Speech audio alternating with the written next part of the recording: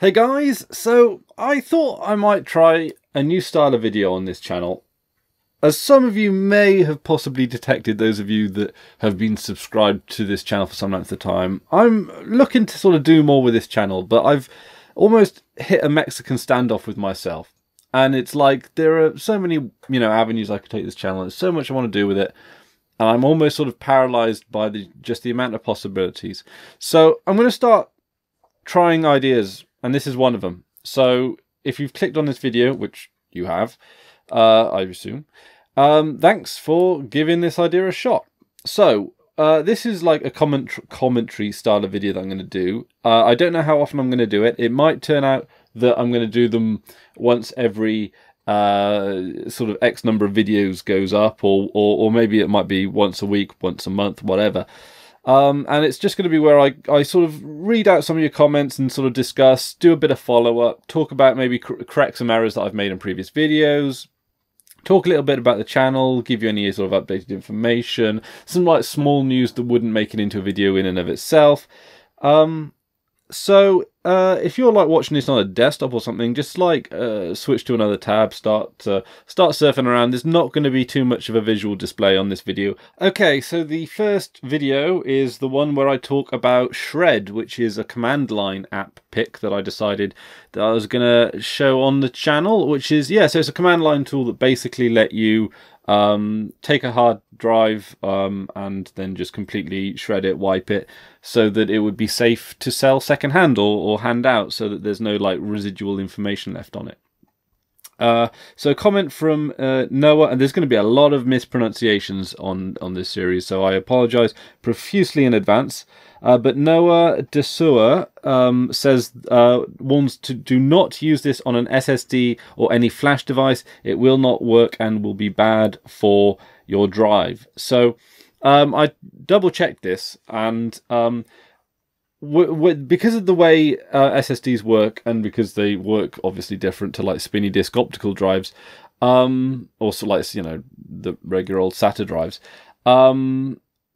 using Shred normally, like how I demonstrated in the video, it was specifically for your standard like hard drives. If you were to use it on an SSD, it's still worth doing according to judging from what I've read and and the research I've done. But you only ever need to do one iteration of it. So it would be shred -- iterations equals 1, and then / device / and then the hard drive you wanted to, the device you wanted to wipe. But I must say that there is opinion is very much divided on that particular issue as to not only how like secure it is, whether or not it's overkill, but also how much it damages the SSDs.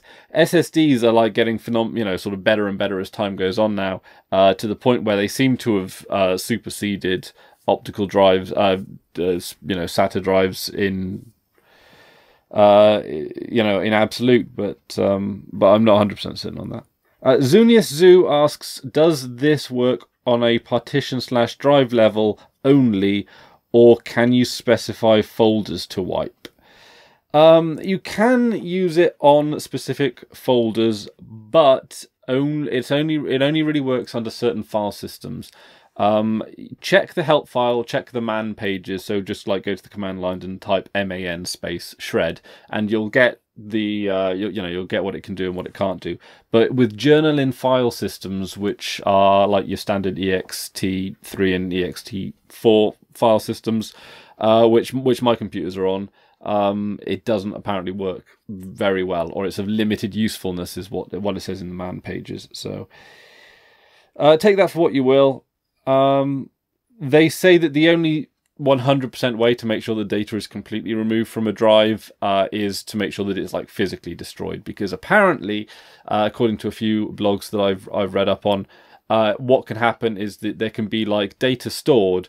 That data becomes bad sectors. Those bad sectors then get cordoned off, so that sort of information is almost always preserved there as bad sectors rather than being properly wiped, and in theory is recoverable. I don't know how far into sort of the academic discussion we're getting here, so I'll move on now.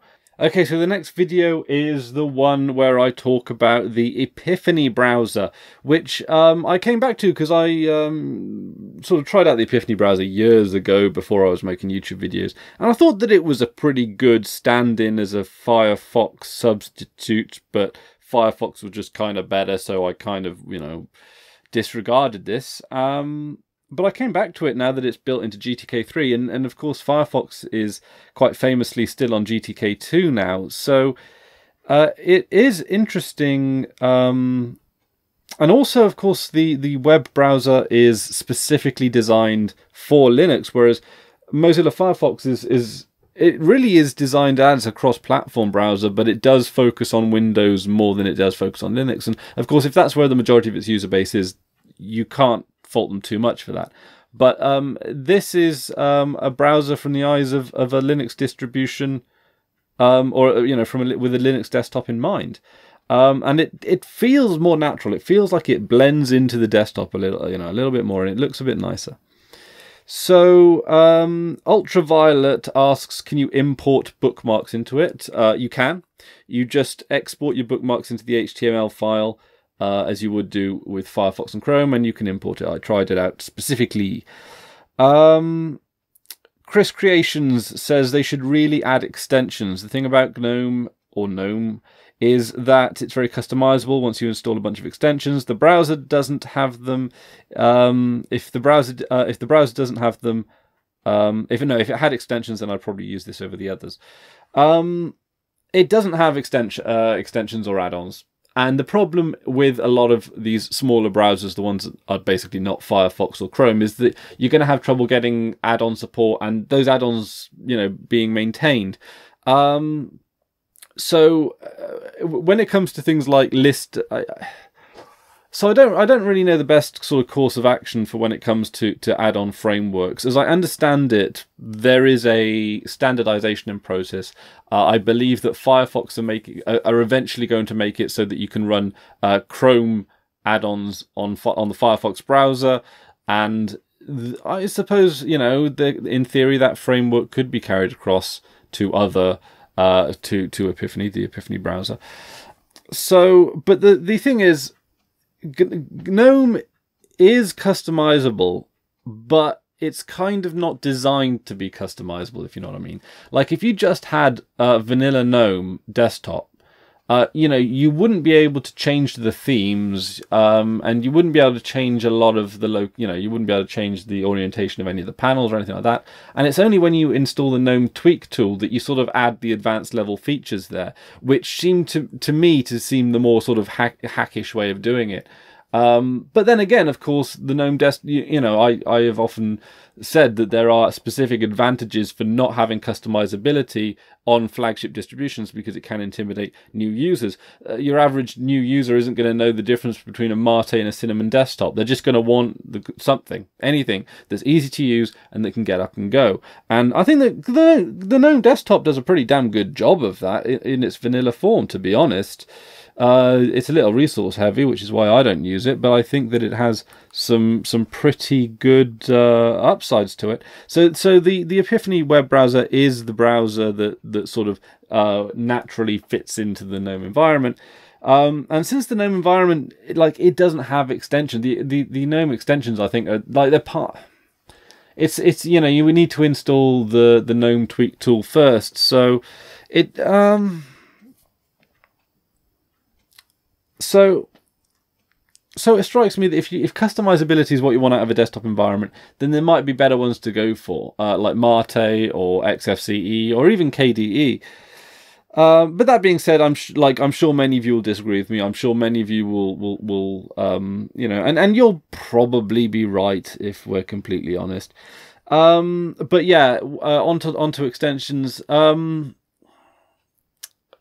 I think the thing about Epiphany is it seems to be going for minimalism. It also seems to be going for there's also this argument, and the Tor browser uses this argument, that the more extensions that you install, the less secure your browser becomes. Which is why I particularly like on the Mozilla add-on store, they tell you the license, and they tend to make it easier to link to the source code on the Mozilla browser extensions, not so much on the Chrome, obviously. but yeah, like the Tor browser says, don't install additional add-ons, because unless you've like reviewed the source code or whatever, there's a possibility that there could be, there could be hidden keyloggers in there. There could be hidden Bitcoin miners in there. There could be all kinds of things hidden. You could be used as a node for something, or something, something to do with BitTorrenting, I'd imagine. Yeah. So to basically lock off the add-on, the extension kind of framework, especially if you're a browser with a limited development sort of department with a limited number of people working on it, it does strike me as actually being the safer option to just not have extensions and not have an extension framework, and just have that ensured stability. I would like them to have had a few more privacy features, maybe the ability to manipulate JavaScript a little bit more. I could make that criticism against all browsers, though. And they do let you, like, perhaps maybe an option to let you delete your cookies on exit or something, or possibly on the close of the tab. But there you go. From what I'm not a programmer by any stretch of the imagination, but it does seem that the add-on framework seem to be particularly difficult. Seem to, they seem to require like a lot more work, and a lot more people to work on them. David Ack says, I need something like Ghostry uBlock Privacy Badger. If they would add this next to ad blocking, it would become my default browser. You'll try it on the new Elementary OS beta. I like that Elementary OS have decided to adopt it as their primary browser. I think that it would work very well in the framework of their distribution. But you are right. Just like uBlock, for example, or the ability to add lists. Filter lists would be a great one as well, because then you could just get some filter lists or use the ones that uBlock use, and then use them. So like the ability to implement block lists would be good for the most part. Like a built-in privacy badger would be amazing. But again, you're sort of the issue is on the for the most part is on the end of the developers for the add-ons. And if you're going to develop an add-on for as wide a use as possible, you're probably not going to get that many people using it if you develop it for a small browser over a Firefox or a Chrome. Unfortunately, it's it's a problem we've had time immemorial. Oh yes, and of course, Peter Botha says, for what it's worth, Firefox Developer Edition also allows processes per tabs, and it performs very well. That is true. Although when I have tried it, and the beta version of it is obviously gonna not be as polished and smoothed out, it didn't perform as well as I'd like, but it did perform better than it could have, I guess is what I'm trying to say there. I think sometimes it's still sort of slowed the browser down a little bit more, but you could, by contrast, then just switch into another tab a little bit more easier, since the processes were separate. What else have we got here? Okay, Spencer Brown asks, will I be doing Reconk next? It's pretty much the KDE equivalent to Epiphany. For a long time, it was really crusty, but over the last couple of months, it's gotten a lot more stable. I've even started using it as my main browser. That's quite interesting. I was certainly thinking of doing Konqueror. I'm just trying to think about doing it in the right forum, because of course, my daily driver is Manjaro XFCE edition, and that probably isn't going to showcase Qt apps in the best way. Maybe if I had a virtual machine with a KDE desktop in it, I could do that. I would certainly have a look at the feature set, because Konqueror and Reconk, I would consider doing both. The feature set of Konqueror is pretty good, actually. It's a lot more than Epiphany. So I imagine Reconk is like the lightweight version of Konqueror then. Davon Jones asks, can I take a look at Remix OS? I think I will be looking on it about it. It is on the list, but it's not top of the list. And then Paper 9 Ol says that Epiphany is very buggy. Yes, I've actually had even though the build that I reviewed for the video did not crash on me, and it seems to have gotten a lot stabler lately, I certainly feel that the Epiphany browser of years ago is certainly not as stable as Chrome, for example. But I think that now the Epiphany browser, I don't think it crashed on me at all. So it seems like the stability is improving. Okay, so the next video I talk about browsing the web without JavaScript. So using add-ons like NoScript or uMatrix to just turn off JavaScript by default and then maintaining a whitelist. So yeah, a lot of very interesting, very insightful comments on this one. Ultraviolet said, surely just disabling the third-party cookies is the default way forward. It seems that works the best. That seems to be the best balance between usability and security.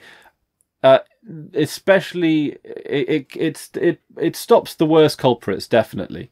The scorecard research and all those kind of people. But if you are on Firefox or Chromium or Chrome, I would still advise at least using a privacy badger, and maybe even in addition something like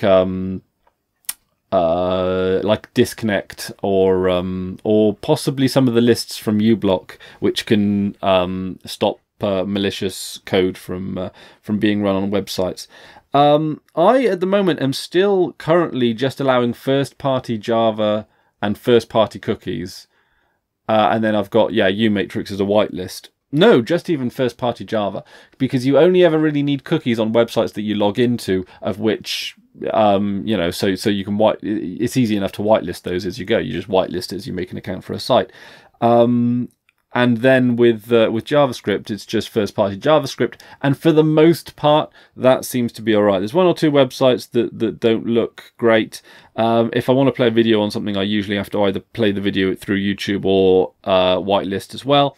It's not too much of a hassle once it becomes part of your routine. It's a bit like driving a stick shift, in the sense that you are shifting gears multiple times during a journey, quite a lot, but you do it so often that it becomes part of the whole driving routine. Someone who I can't pronounce says that they tried browsing with NoScript and it broke so many sites that they couldn't bother.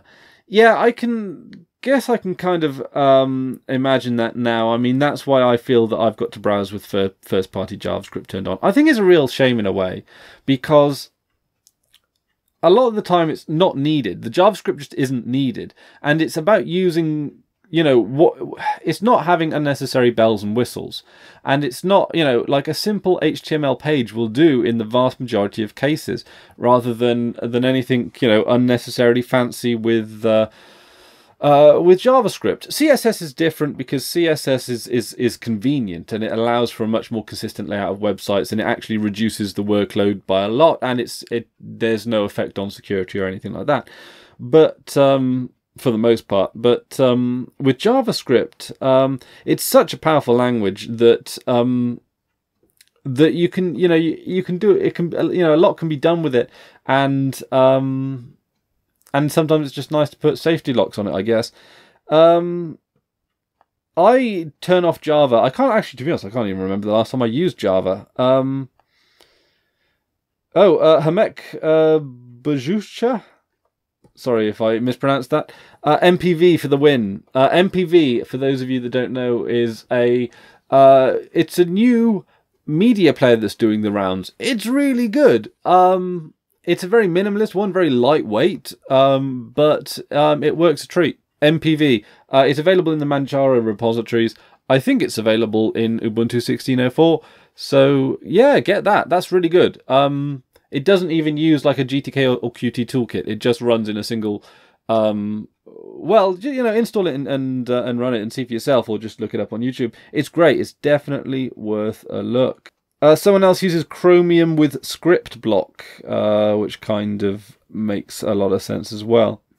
And also a shout out to the Great Suspender, which is a great Firefox add-on. I don't know if there's a Chrome version. Basically, it earmarks your tabs but doesn't load them, so it saves up a bit of memory so that it lets you keep, like, it looks like the tab is open, but the website has since been cleared, and then you click on that tab again, and that happens like once you've not visited that tab for X amount of time. You can set the amount of time. It's really good if you want to save some memory. Okay, so like judging from like most of the comments on the video, and there are quite a lot to go through, most of you have pretty diverse setups. So there's not, but many of you do block JavaScript by default with an add-on like NoScript. And then just sort of, use that. And the thing I like about NoScript is that it allows you to put like just that one button up in your interface for Firefox, where it just says temporarily allow all on this page, and it's one button, and it temporarily adds whatever site you're on to the whitelist, and then automatically refreshes it. And that actually makes it really quite convenient to have NoScript on there. Many of you just stick with the Privacy Badger, Disconnect, Ghostry. I personally don't advocate using Ghostry because, first of all, it's not open source. And when it comes to security, you can really only 100% trust open source. And there are enough open source options there for you to be safe. There is an open source option for security every single time. Because people that know a lot, a damn sight lot more about it than I do, swear by open source. When it comes to things like security, especially when you're talking about home security and things where you don't have like professional teams of people constantly auditing stuff. Oh, Squeaky Pancakes mentions Light, which is a browser that I've only seen once. It's in the BSPWM build of Manjaro, which is a surprisingly good build for something as obscure as it is. Because I've never heard of the BSP window manager, and I'm actually currently looking through it for a review now, for a review video for this channel, and yeah, that's gonna be an interesting review video. You guys want to check that one out, or even just check out the window manager as well. But yeah, it comes with Light by default, which is basically a version of Firefox that's lighter. And it looks really good, but I don't see it very often, and I don't know if it's because it's new. It looks very, very Firefoxy, to the point where it almost looks like it could be made by Mozilla. I don't know if it is, but it does look like a good browser. Cubzilla rather, also looks like quite a good browser. Matthew Simplay turns off JavaScript with a whitelist just for the performance benefit. There is, yes, the performance benefit is pretty good actually. Like, there is so much wasted JavaScript on websites that that you can make a decent performance boost. I would love that option on tablets. That would be an amazing option to have on tablets, to turn off JavaScript, because that would be where I think you make the most saving. You'd probably save a fair amount on battery as well. But yeah, so most of you do seem to have a pretty diverse one, but you seem to be conscious of it. Now, I've got to say that this is a bit more, there's a bit of, I don't know, is selection bias the right one, or volunteer bias, where the kinds of people that are going to be leaving a comment discussing this are automatically, by definition, going to be engaged with the subject and aware of the situation. So, but if I ask the man on the street, do you, like, most people don't even use any browser extensions at all, I think I remember reading somewhere. So, if you're listening to this and you're watching that video, the chances are you're probably more in the know than most people. But, most of you are. So, the next video is my Elementary OS review.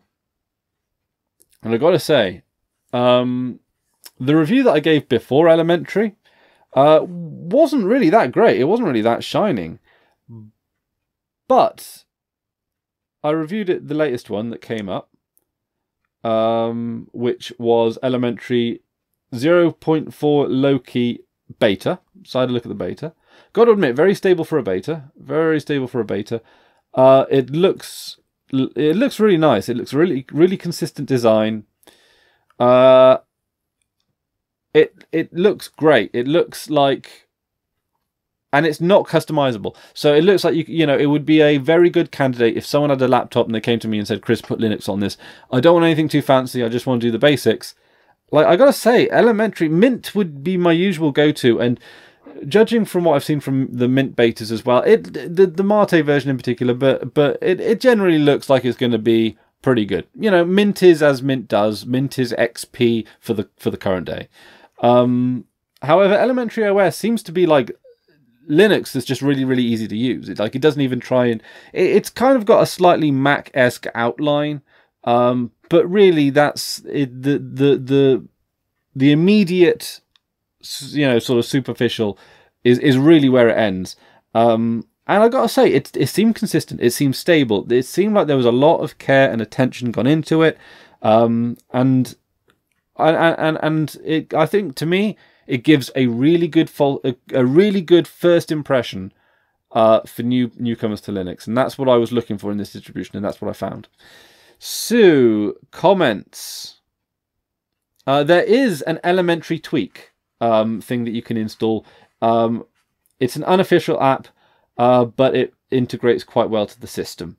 So even if you are a bit more of a power user, a bit more experienced with Linux, and you want a little bit more customizability at your system, there is an option. So, which I expect there would have been. Xanaris Falador, and I apologize if I've mispronounced your name, says that the elementary devs have done an outstanding job with this distribution. Bravo. True words, you have. So a lot of you are, generally speaking, pretty well, pretty highly of Elementary OS. There's not really much you can really diss about it, other than maybe the Elementary desktop might require a little bit more memory and a little bit more graphical power than you really want out of an older machine. So I wouldn't necessarily put it on an older machine. I'd go with something like Lubuntu, the LXDE version of Ubuntu. That works really well on the lighter machines. But for this, as something that you'd really want to show off, this is pretty good. David P asks, do I have any plans to look at Solus OS? It is on the list. It's one that is on the list, and it will be coming up soon, but there are a couple that are before it. And when I say it's on, like, it's really, like, how I do videos is kind of interesting in a way that, like, when I say it's on the list, it means that I'm going to try and make a video about it, but in a lot of cases, videos do actually get scrapped mid-process. So, for example, it could be that I might consider giving an overly negative review on a piece of software or something, or a distribution, when I really don't want to. You know, like when it comes to open source software, since, you know, it is a community effort, and since a lot of open source software is developed by, like, volunteers and open source by the goodwill of the community, coming along and talking shit is really something that it's not classy to do. It's not classy to do. So I try and keep as much of my reviews and stuff like that as on the positive side as possible. And if something isn't positive, I will generally scrap it rather than if it doesn't, as long as it doesn't, like, make any situations worse. I generally won't mention it at all, just to sort of stay out of it, and also as well to give it a chance to improve. Like, if I sort of shared my opinion, a negative opinion of the Epiphany browser a couple of years ago, then it would clash with you know, now that the Epiphany browser has improved, that information was that old opinion would still be, you know, people are still watching videos on this channel from 2 years ago. So so I try and keep it positive. It just makes things a lot more easier. And again, I don't want to go around sort of making enemies as well. I don't want to discourage people from like engaging in the community, and I want to keep this place as possible, you know, as positive as possible. You know, there's space for, like, healthy criticism, of course, but and I hope that there is some of that on this channel. But there's that, and then there's just being a dick, I guess. But so occasionally, if I feel like I'm being too harsh on a piece of software, then I'll scrap a video, or for any number of other reasons. Sometimes it just like there's not a good way to get a review out for it. But yeah, a lot of you seem to be pretty big fans of this. Will7Vin says that they're a programmer and really enjoy using it after a bit of a distro hop. So fair enough. Fair enough. I paint this as a distribution that's very newbie friendly because it does look very newbie friendly to me, and they make a lot of they make a lot of correct decisions in terms of the little things. So I don't think of it as a programmer or power user distribution, but considering that it has, and there's another question down here that kind of relates to this. Someone asks, I'm a programmer, do you recommend this distribution? So basically, Elementary OS and Linux Mint OS both have the Ubuntu repositories to draw from, which means that basically it's a pretty good all-purpose distribution. So I'm not a programmer, but it does seem like if you need certain tools, you'll find those tools there if you'll find them on Ubuntu. Alexander says that he wants to point out a few things. The App Center is brand new in Loki, so it's the very first version of it.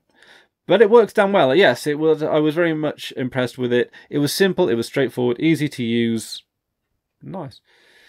And every single default app has notifications built in. So, for example, if you type sudo apt upgrade and switch your focus window to a web browser, once the command finishes its execution, you'll get a desktop notification that it's done. And that is nice. And you've got a bell icon in the top right, which you can see the notifications that you've missed. That's nice. Okay. The panel at the top also matches the background image. So if you've got a dark background, the text will be white. If you've got a light background, the text will be black or dark. And you will get a nice transparency so that it'll adjust to your wallpaper so that you can see the text. If there's no need for transparency, the panel becomes completely transparent. Of course, once you have a maximized app, it goes full black automatically. There are already a dozen or 24 third-party apps created specifically for Elementary OS that blend into the system perfectly, like the RSS reader, the To-Do app, the Elementary Tweaks, a podcast app, Twitter client. So the Elementary team developed quite a healthy ecosystem that the developers are happy with. That's pretty cool. So that's basically some things he wanted to point out, and thank you. Yes, so it's things like that that have really sort of have really warmed me to Elementary OS. The thing about it deserves much more exposure than it gets. It really does. Yeah. I'm going to move on now because basically the rest of the comments are you guys praising Elementary OS, I think. But it is, and I always love being surprised by a distribution. Pleasantly surprised. And to be honest, I don't know what I was expecting. My review, I think, of 0.3, it was okay. I think I was still adjusting to like client-side decorations and things like that back then. And there was a lot of stuff that seemed a little bit newer, perhaps. So I feel like maybe the 0.3 review, in hindsight, actually, might have been... I don't think I necessarily said it was bad or anything. But I certainly didn't sing its praises as high as I did in that video. But yeah, it's really good. Okay, so the next video, Linux Mint 18, Sarah Matei. First comment from Xanaris Falador. Your explanation of why the codecs are not installed is something I never thought about, but is valid. I believe the explanation given by the Linux Mint devs for not including them was reducing the amount of work in maintaining the distro images. That seemed to be the official explanation, and of course, less work for them is a good thing because you don't want to overburden developers. You want to keep things sustainable, and that means reducing the workload as much as possible. So it makes perfect sense from that point of view. I think they should choose one flagship distribution and move with it. Maybe I think Cinnamon now is got to be basically ready, and they can ditch Mate I mean, it's got to be confusing for newcomers, the difference between a Mate and a Cinnamon desktop. It's certainly not, that's the thing I like about the elementary OS, is that it does make your decisions for you. And for newcomers, that's what you need. And for power users, that's definitely what you don't need. So, obviously you're striking a balance there. But yeah, so I really liked Linux Mint because it was one of the earlier distributions I used, and I really liked it because it came pre-installed with codecs.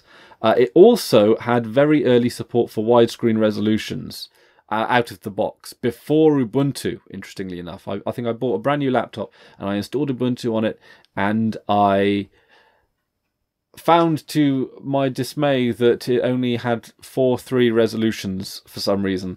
I don't know if it was a problem with the laptop's hardware or whether or not, but this was when as widescreens were just coming in, and so I tried another distribution because the solutions that I looked for online seemed like basically involved messing around with the Xorg file, which I tried a few times and completely buggered up. So I just thought, you know what, I'm going to try a different distribution. I tried Linux Mint. That looked really polished and nice, and it did work.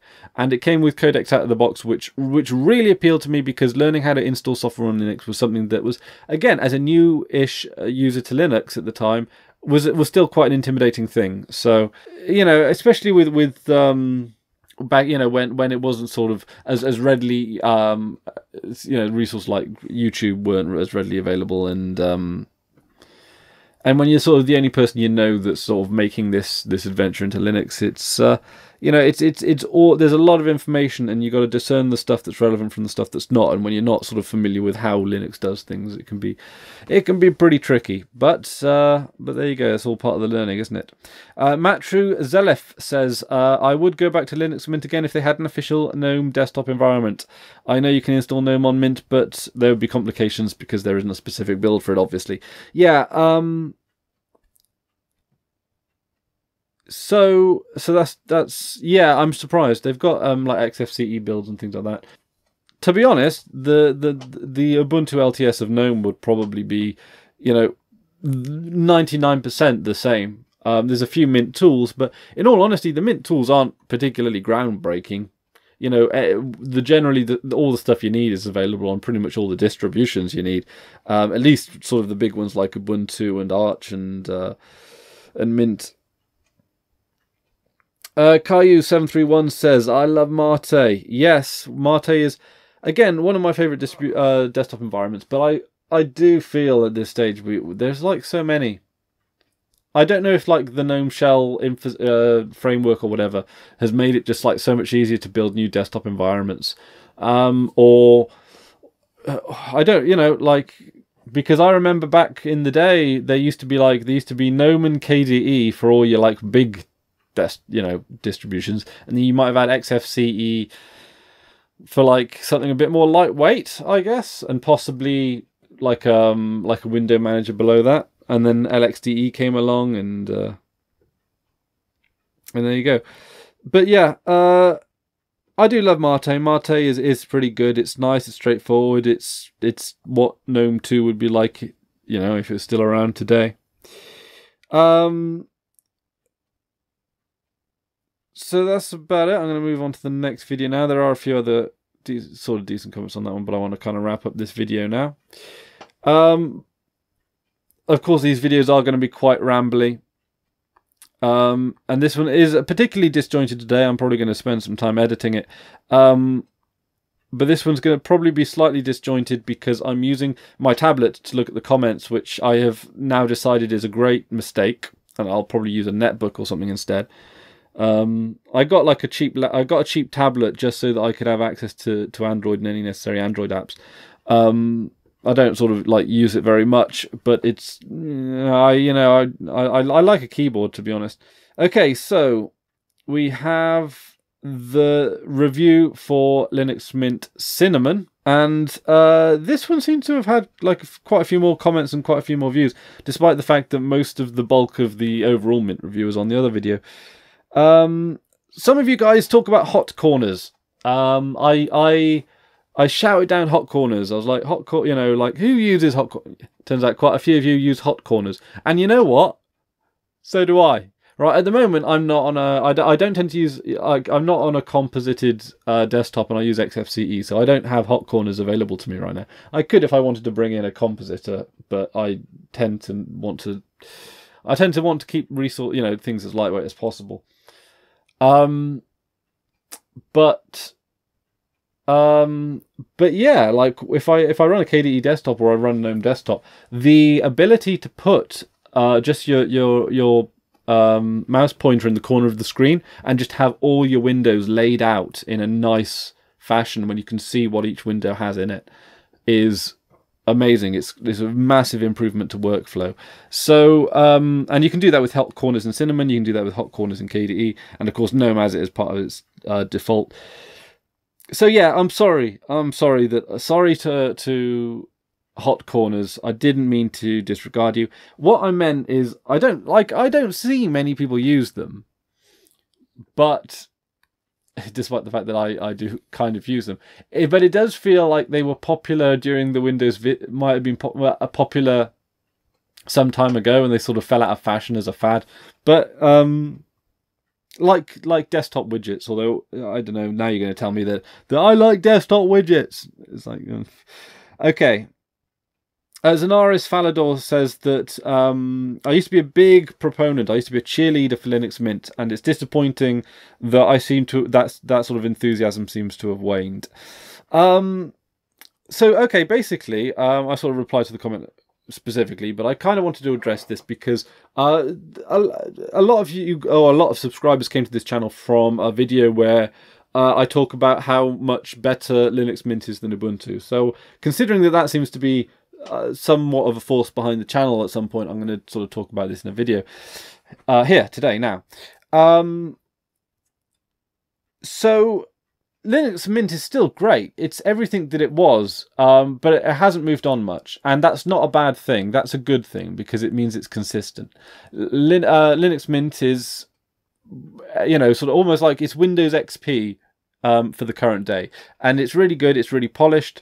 I did find that sort of nasty error where the borders went away from the Cinnamon desktop windows, which I don't know if they'll bring back or whether or not, but then, you just stick with the Mint-X theme or you find a theme that works. So that's, again, it's a nitpick, but again, I will assess newbie-friendly distributions against sort of power user distributions differently. Like, I'm not going to criticize Arch for something like that, but I will criticize Linux Mint Cinnamon for something like that. The thing is with Mint, great out-of-the-box experience as always. When I first used Mint, Mint was a lifesaver and I loved it, and it was great. First of all, I'm no longer in Mint's key demographic, which means I'm not going to get excited about the things I'll get excited about. There is a very possibility that I'll come back to it as a daily driver because I like it, because it almost seems like Ubuntu in many ways is trying to pull away from Linux. It's trying to use its own sort of desktop layout. It's sort of kind of using its own apps, although it's going into it's decided to adopt the GNOME App Store. And Ubuntu seems to want to forge an identity for itself separate from Linux. And Linux Mint seems to re-Linuxify Ubuntu with a more Linuxy workflow. So, like, for example, the App Store. It's just a little bit more straightforward and a little less graphical and fancy and a little more down to business. A little more sort of the Linux mentality. So that's sort of how I feel about Linux Mint today. And it seems to be and you can install it on a machine. It's a very good one to set and forget as well. But the issue, I guess, or not that there is an issue, the reason I'm not as enthusiastic and outspoken and as much of a cheerleader for Mint as I used to be is because Mint isn't the only distribution to which those comments now apply. There was a time when when I could point out Linux Mint as a distribution on its own. It had, it filled a niche, and it filled that niche very well. But the thing is, if you measure up something like Ubuntu Mint against Elementary, there's little in it. And then, of course, there are other like they've, you know, with things like Manjaro and Antergos, they've made Arch Linux really user friendly as well now. So it's got to compete against that for the sort of the intermediate users, the users that want to go behind Ubuntu. Because yeah, to a point, you can you know, like Linux Mint attracted me because it was very, very user friendly and had a great out of the box experience, and that is great. But we've got to remember that most people's first introduction to Linux is just going to be stock Ubuntu. And stock Ubuntu is not that bad when it comes to user friendliness. But it almost feels like unless you've got a marketing campaign or a plan to go out and get more new users than Ubuntu, focusing on those users to me strikes me as being a bit more futile. So a lot of Linux Mint users, although probably are newbies, might have had that distribution recommended to them by a Linux Mint user. But also Linux Mint user base might be perhaps slightly more advanced than the new users that are switching to Ubuntu, but rather prefer the more Linuxy kind of community aspects to it and sort of want to engage with their Linux distribution a little more than you expected to from Ubuntu. Those are just thoughts, but I remember using Linux Mint as a power user as well, and it is quite good in that department. I love that the App Store has comments and a really good rate, or a decent rating system. It'd be nice if they perhaps maybe made it a bit easier for casual users to rate apps and things like that. It seems like people that are only particularly enthusiastic about certain apps are likely to leave comments. Maybe not. Maybe I'm being a bit overly cynical there, but you know, anything that builds and expands that kind of comment system is definitely a good thing. So I think that's about it. I have left out a number of comments, but I've got to edit this video. There are actually like really long pauses where I wait for stuff to load on this tablet, which obviously I can't leave in there, and it's really late now, which kind of means I'm probably gonna have to edit this tomorrow. And when you edit a video when you haven't just recorded it, you don't remember. Like I can remember places to look for what I want to cut out, and I've got an idea about how I want the sort of the video / this audio blog to come out. But when it's tomorrow and you've not thought about it anymore. So anyway, this is the new thing I'm doing. It's a bit more rambly. I talk about stuff. Mostly, you know, it's going to be comments, a little bit about this channel, maybe the direction of the channel, what I want out of this channel. Maybe I'll make some corrections. I'll talk about maybe, you know, what I'm doing in terms on other projects. For those of you that don't know, I run a YouTube channel where I talk about flags, youtube.com/funwithflags. That's worth a look. It's a newer project. But it's already got a few hundred subscribers, so I'm quite happy with that. And then, of course, there's a Reddit for this channel, which is r/ChrisWare Digital. And that's where we, you know, I put some app pics there. I put stuff up on the subreddit that perhaps isn't enough to make it into its own video, or like if I see someone else's video that I think is really good and worth a look. What I will probably try and do is include stuff like that in this, where I'll talk about something that I've found that's, you know, that's a bit more casual, and bundle stuff in a bit more together. Let me know how you think about this format. Let me know if you want it tightened up, or if there, you know, if there's anything you want me to specifically include. If there are any questions you want me to answer, feel free to leave them in the comment section of this video as well, because I'll also, in the next video of this, I will be discussing comments from this video as well. They could be long. To be honest, I covered like half a dozen or so videos today. I'll probably be doing a video like this like maybe once a week, ideally. So that'd be covering like 2 or 3 videos perhaps, or maybe once a fortnight and 2 or 3 videos. Who knows? I'm going to try and nail down a schedule in the next few months and stick to it, but I've got to kind of work that out in practice rather than, you know, and work out what days are kind of easier to fit it in with the schedule. So guys, thank you very much for watching. Let me know your thoughts down in the comment section below. Also, I'm going to plug my Twitter because that's kind of like another thing that I would do at the end of this video. And also, what I tend to do, I just tend to share links, mostly of interesting stuff that I find, app pics, again, that stuff that wouldn't generally be enough to make it into its own video.